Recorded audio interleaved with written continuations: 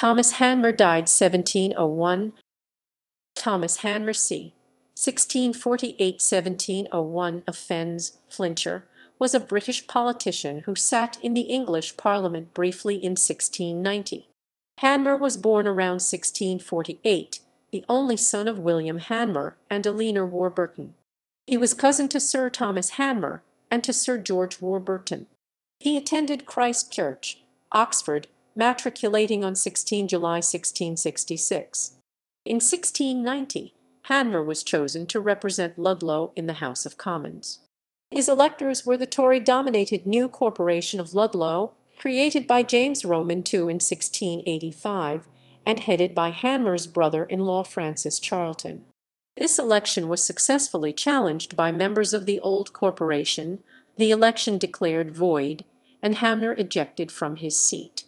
He did not sit in Parliament again. Aside from a stint as High Sheriff of Flintshire in 1694, Hamner lived a peaceful and rural life, about the limits of which the great waves of public affairs only broke like expended rollers along a secluded shore. Marriage and family. Hamner married Jane, the daughter of Sir George Charlton, in May 1674. The couple had 2 sons and a daughter before Jane's death in 1680. William Hanmer 1674–1724, Job Hanmer 1677–1739.